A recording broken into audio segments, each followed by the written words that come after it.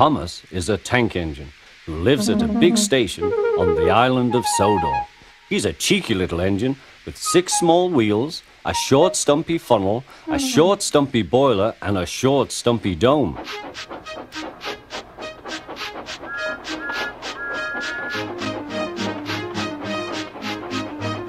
He's a fussy little engine too, always pulling coaches about ready for the big engines to take on long journeys.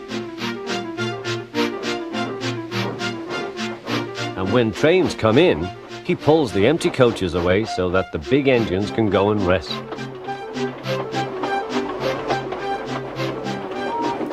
Thomas thinks no engine works as hard as he does. He loves playing tricks on them, including Gordon, the biggest and proudest engine of all.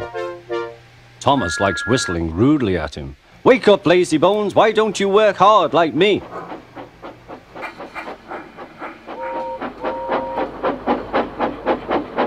One day after pulling the big express, Gordon had arrived back at the sidings very tired. He was just going to sleep when Thomas came up in his cheeky way.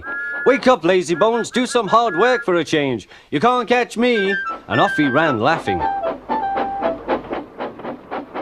Instead of going to sleep again, Gordon thought how he could get back at Thomas. One morning, Thomas wouldn't wake up. His driver and fireman couldn't make him start. His fire went out and there was not enough steam. It was nearly time for the express. People were waiting, but the coaches weren't ready. At last, Thomas started. "Oh dear," he yawned. He fussed into the station where Gordon was waiting. "Hurry up, you," said Gordon. "Hurry yourself," replied Thomas. Gordon began making his plan. "Yes," said Gordon, "I will." And almost before the coaches had stopped moving, Gordon reversed quickly and was coupled to the train. "Get in quickly, please," he whistled. Thomas usually pushed behind the big trains to help them start, but he was always uncoupled first. This time Gordon started so quickly they forgot to uncouple Thomas. Gordon's chance had come.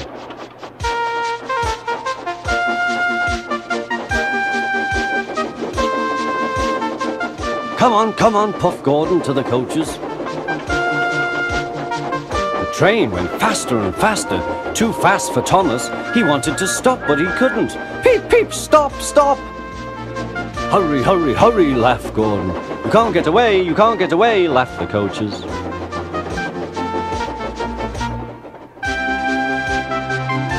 Poor Thomas was going faster than he had ever gone before.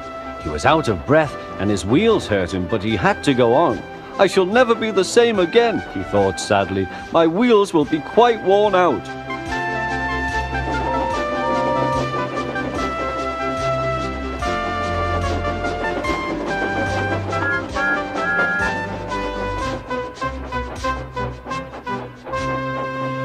At last they stopped at a station.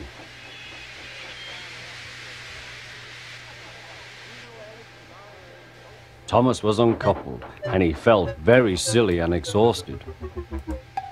Next, he went on to a turntable, thinking of everyone laughing at him.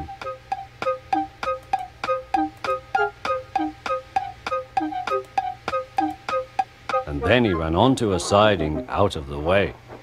"Well, little Thomas," chuckled Gordon, "now you know what hard work means, don't you?" Poor Thomas couldn't answer. He had no breath. He just puffed slowly away to rest and had a long, long drink. He went home very slowly and was careful afterwards never to be cheeky to Gordon again.